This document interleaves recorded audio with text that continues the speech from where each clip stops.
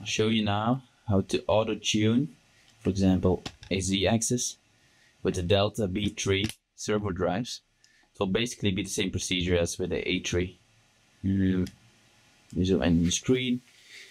You basically go here. Very simple to auto tuning.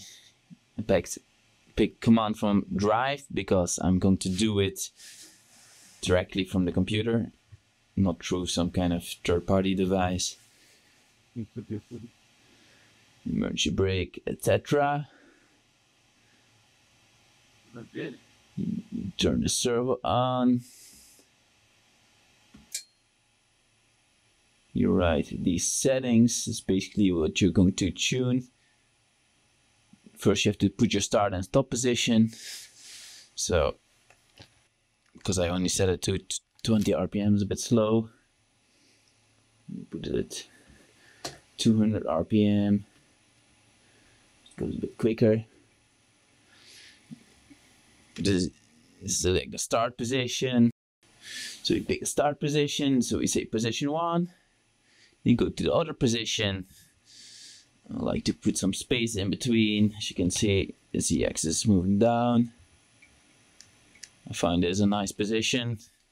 And you go back. Go here. You say position 2. You can verify the movement by pressing the button, start movement, and there you go. You see back. It moves up and down with RPM reset. So you can double check if there's any movement issues, and there are not. I will increase the speed. This thing can do 5000 RPM. I'm going to put it on 3000. I'm going to press download and press stop moving. Start moving. It will start moving much quicker. This is 3000 RPM. So with my gearing, there's about 12 meters per minute.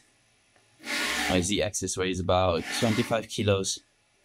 So now we're ready to go to the next step. Press next. Make sure keep safe distance. Here you can see the auto tuning procedure.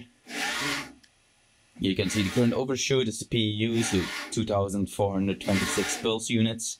The motor current is maximum at 360%, which is standard for this device. And now it takes about 250 milliseconds to stabilize.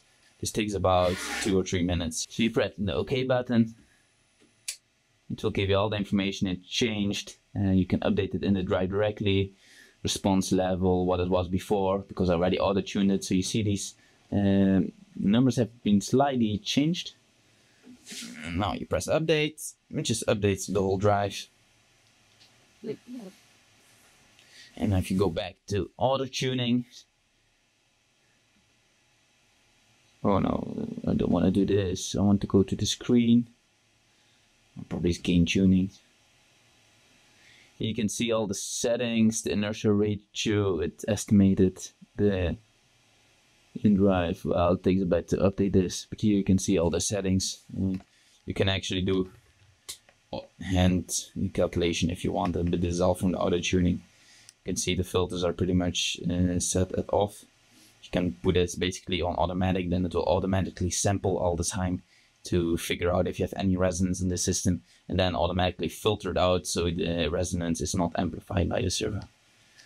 But that's how you auto tune using the Delta B3 and A3 servo drives. As you can see, super easy compared to something like JMC. This is a world of difference, and that only for about 50 bucks extra or 100 bucks extra.